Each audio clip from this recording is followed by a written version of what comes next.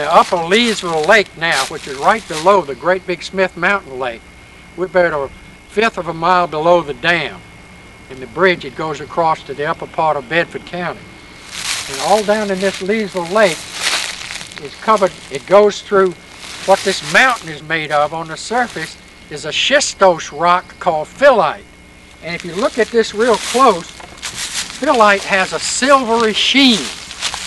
And if you look at it with a microscope, you'll find out that it has sericite mica crystals that form this beautiful little silvery color to it.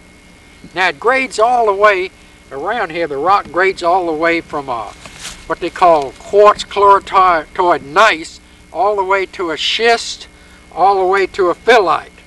And the phylite's kind of in between the schist and the gneiss. But it's characteristic of the mountain on the surface, these shiny type rocks are phyllite. And you notice it's sort of in layers. And it's a very ancient rock in this area. It's very old.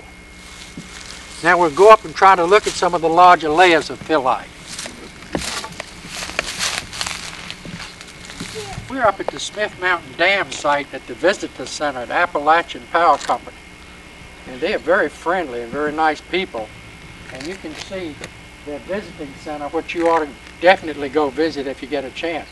But right to the right here is an exposure of the typical phyllite that's found in this area. The whole mountain more or less is made of phyllite on the surface that's weathered.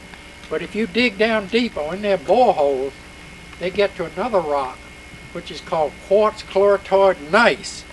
But it's basically, eventually turns into phyllite as it weathers. And a lot of people call this a schistose structure, which it is. But the very fact that it has so much of the sericite mica in it, that's what classifies it as phyllite.